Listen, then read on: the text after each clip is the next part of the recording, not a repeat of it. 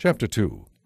On the day of Pentecost, 7 weeks after Jesus' resurrection, the believers were meeting together in one place. Suddenly, there was a sound from heaven like the roaring of a mighty windstorm in the skies above them, and it filled the house where they were meeting.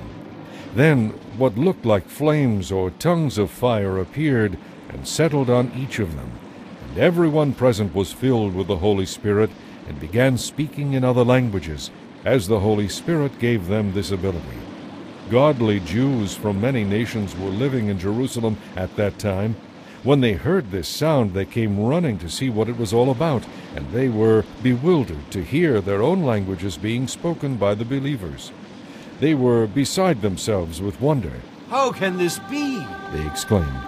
"These people are all from Galilee, and yet we hear them speaking the languages of the lands where we were born." Here we are, Parthians, Medes, Elamites, people from Mesopotamia, Judea, Cappadocia, Pontus, the province of Asia, Phrygia, Pamphylia, Egypt, and the areas of Libya towards Cyrene. Visitors from Rome, both Jews and converts to Judaism, Cretans and Arabians. And we all hear these people speaking in our own languages about the wonderful things God has done. They stood there amazed and perplexed. What can this mean? They asked each other, but others in the crowd were mocking. "They're drunk, that's all," they said. Then Peter stepped forward with the 11 other apostles and shouted to the crowd, "Listen carefully, all of you, fellow Jews and residents of Jerusalem. Make no mistake about this.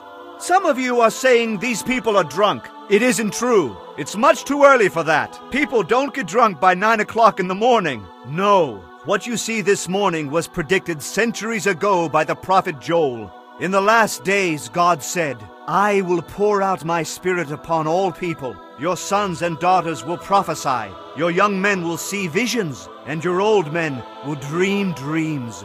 In those days I will pour out my spirit upon all my servants, men and women alike, and they will prophesy. And I will cause wonders in the heavens above, and signs on the earth below, blood and fire and clouds of smoke. The sun will be turned into darkness, and the moon will turn blood red, before that great and glorious day of the Lord arrives. And anyone who calls on the name of the Lord will be saved.' People of Israel, listen! God publicly endorsed Jesus of Nazareth by doing wonderful miracles, wonders, and signs through him, as you well know.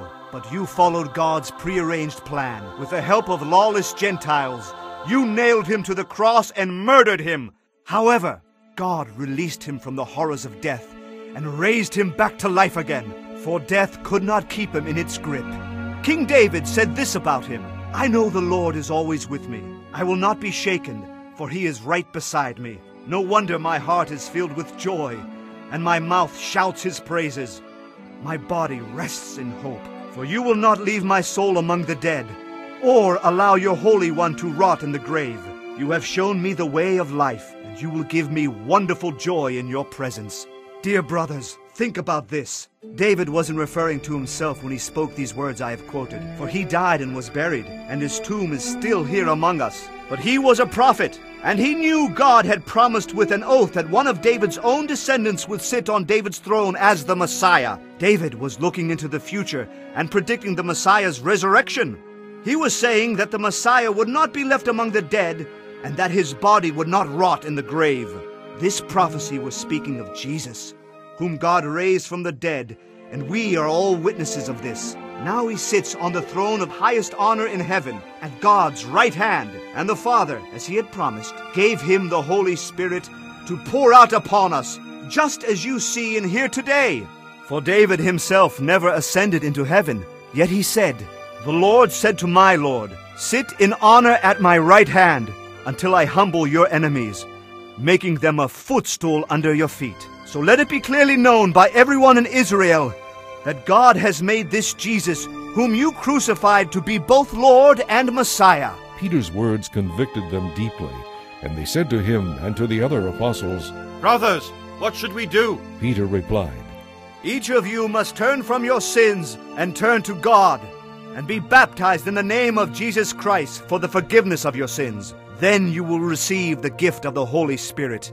This promises to you and to your children, and even to the Gentiles, all who have been called by the Lord our God." Then Peter continued preaching for a long time, strongly urging all his listeners, "Save yourselves from this generation that has gone astray." Those who believed what Peter said were baptized and added to the church, about 3,000 in all. They joined with the other believers and devoted themselves to the apostles' teaching and fellowship, sharing in the Lord's Supper and in prayer.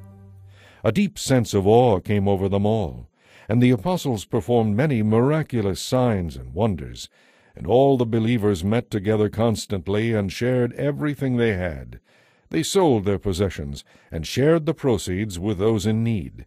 They worshipped together at the temple each day, met in homes for the Lord's Supper, and shared their meals with great joy and generosity, all the while praising God and enjoying the good will of all the people. And each day the Lord added to their group those who were being saved.